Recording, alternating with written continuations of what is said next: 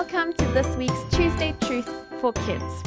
I hope you are all having a great week so far and that you are excited to see another reason why we all need Jesus. Now, before we get into it, I want to ask you, imagine you were going to have a dinner party. What would you get out and what would you do to impress everyone coming? How would you make it a really special night? Maybe you'll get out some candles, some fancy dinner plates. You would dress up, have really expensive food and delicious dessert. I'm getting hungry right now. Who would you invite to your fancy dinner party?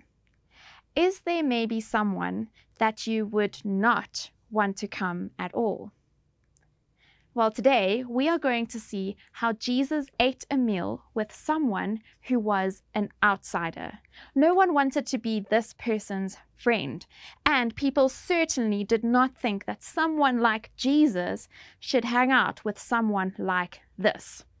But we will see how Jesus came to earth to be friends with people like this guy.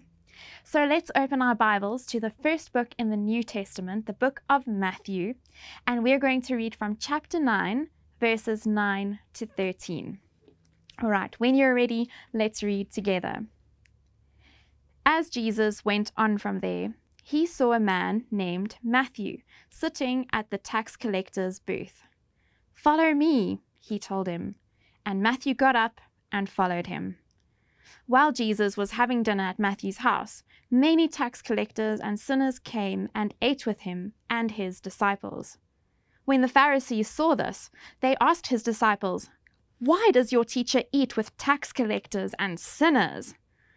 On hearing this, Jesus said, "It is not the healthy who need a doctor, but those who are ill. But go and learn what this means.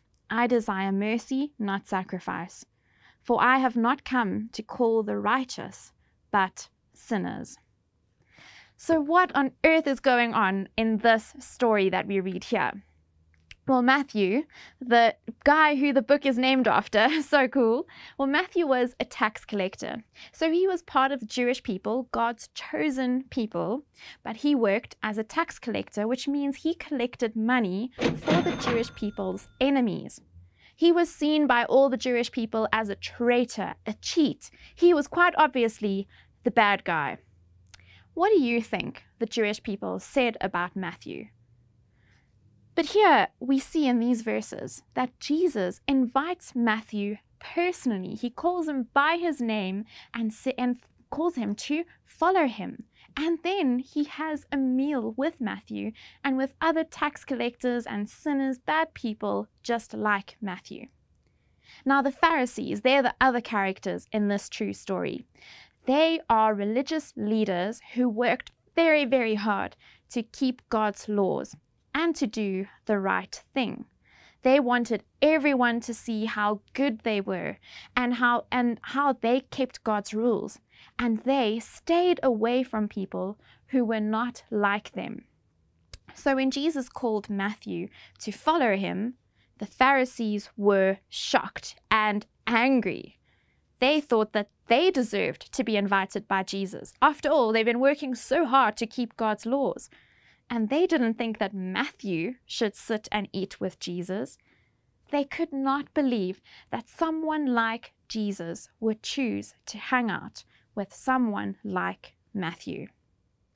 But Jesus explained that he came to save sinners. Jesus came for bad people, not good people.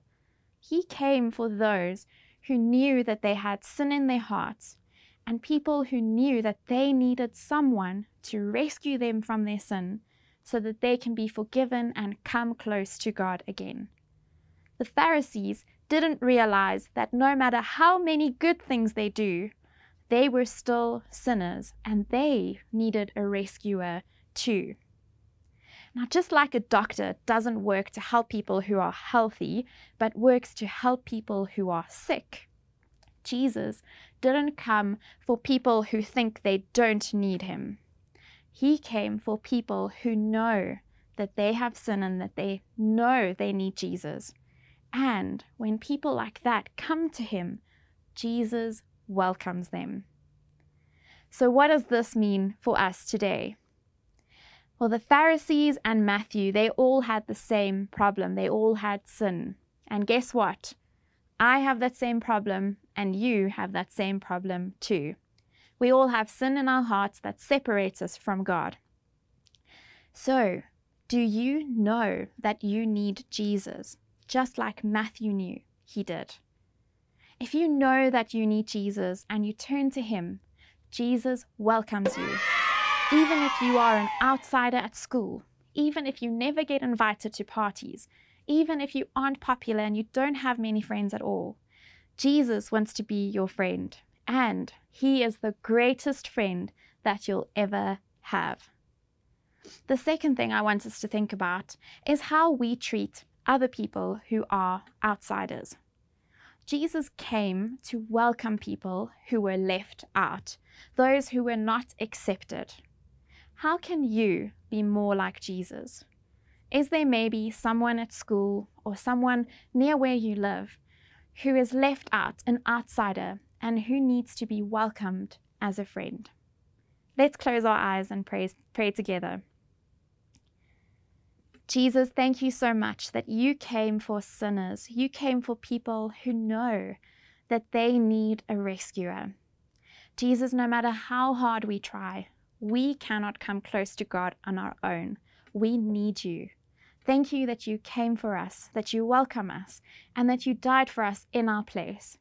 Help us to be like you, Jesus, and to welcome people around us who are left out and outsiders too. We love you, Jesus. Thank you for everything you did for us. Amen. All right, that's it for today. I'll see you next week. Have an awesome week. And don't forget, you can read your Bibles every day, not just on a Tuesday.